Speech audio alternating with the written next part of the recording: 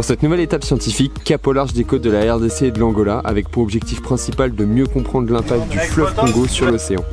Les fleuves étant les principaux affluents de nutriments jusqu'à l'océan, on s'est donc intéressé à comprendre son impact sur le microbiome marin. On a donc cherché à localiser les masses d'eau du fleuve directement dans l'océan pour nous laisser dériver sur elles et effectuer nos prélèvements. The station is particularly exciting. What we're going to be doing is following the plume just outside of the Congo River. From there, we will be looking at the diurnal patterns of the microbial communities. So we'll be sampling in the mornings, in the afternoons, and then in the evenings, so 4 times a day. And then from there, you'll be seeing how the microbial community changes at each of those time points throughout the day.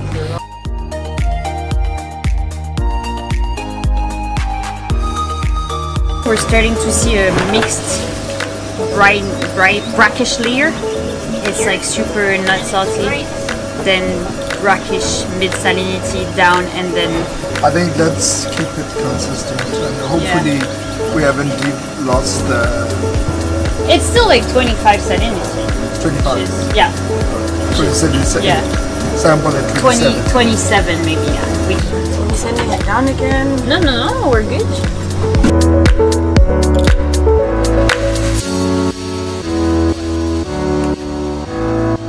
What's cool about the Tauran is that it actually allows for the opportunity to sample in places that are very underexplored.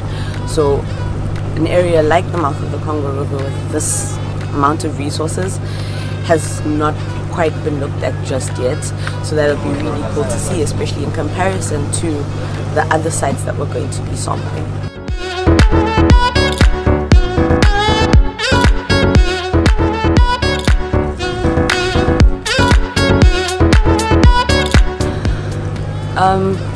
So this experience has been great.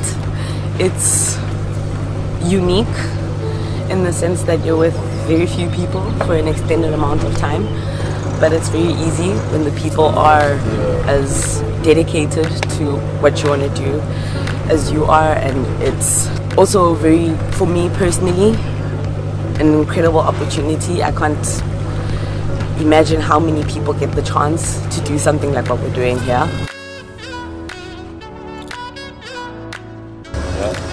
Alors on a le choix, c'est soit attendre 10 minutes que ça sèche, soit passer 10 minutes à les mettre, c'est que tu perds 10 minutes, ou bien il y a l'autre technique, c'est mettre de l'eau dedans